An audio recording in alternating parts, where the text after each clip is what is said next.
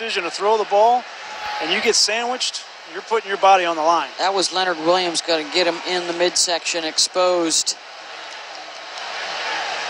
And a clean hit from both guys, Anderson and Williams.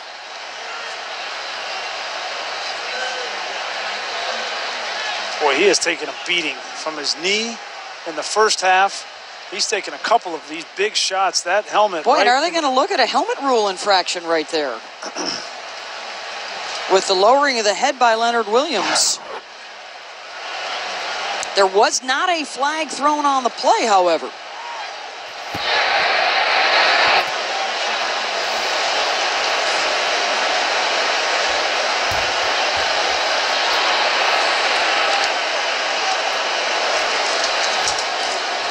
The new rule, of course, in the NFL, if you lower your head to initiate contact with an opponent, it's a foul.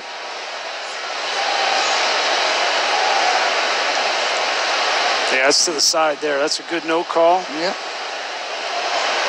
I mean, it's hard enough to hit these quarterbacks now. I thought Leonard Williams did a nice job there of not hitting him high, not hitting him low.